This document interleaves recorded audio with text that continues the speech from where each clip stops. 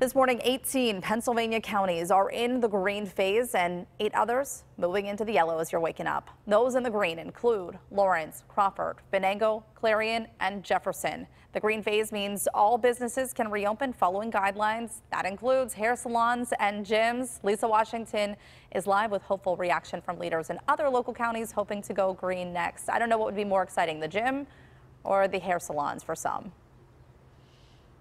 I don't know, Heather. I think many people have different opinions. The green phase certainly has fewer restrictions than the yellow phase, and most of the counties in southwestern Pennsylvania have been in the yellow phase for 2 weeks now, with the exception, of course, being Beaver County. Now, later today, the governor will announce which counties, if any, will be moving into that green phase.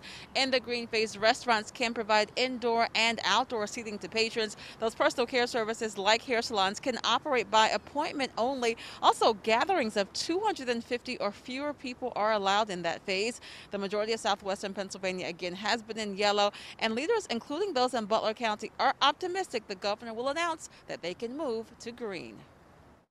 It's been a great working team effort to get our plan together so that we can position our county to move forward and everybody can get on with their lives. Now, that was a Butler County leader speaking about the efforts to keep the number of COVID-19 cases low. According to the Pennsylvania Department of Health, 226 people have tested positive for COVID-19 in Butler County. The numbers have also remained low in Greene and Butler and Fayette and Washington counties. When the governor makes the announcement later today, we will, of course, pass along that information to you. Reporting live this morning, I'm Lisa Washington, KDKA News.